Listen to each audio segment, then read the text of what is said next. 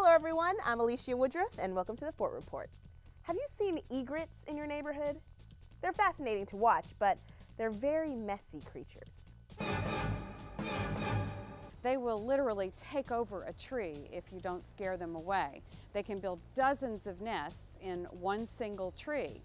And you can imagine when they start having their babies and they stay for all summer long, the amount of poop on your yard, it covers your mailbox, it covers your driveway, it covers everything.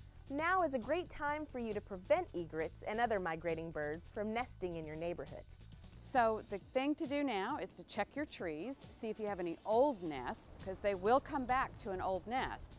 Clear out those sticks, get ready, trim your trees, and try to prevent the birds from finding your neighborhood and your yard an attractive habitat.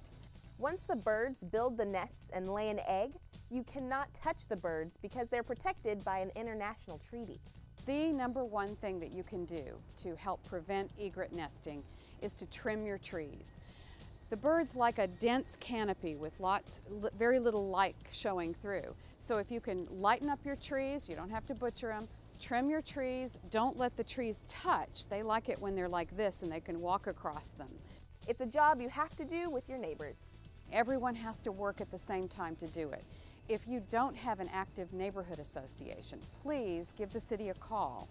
The Neighborhood Education Office can help you find contacts in your neighborhood if there is an association, or help you start one if you haven't got one that's active already. For more information about egrets, visit the city website or contact the Neighborhood Education Office. Here's a look at other events happening in and around Fort Worth in the next few weeks.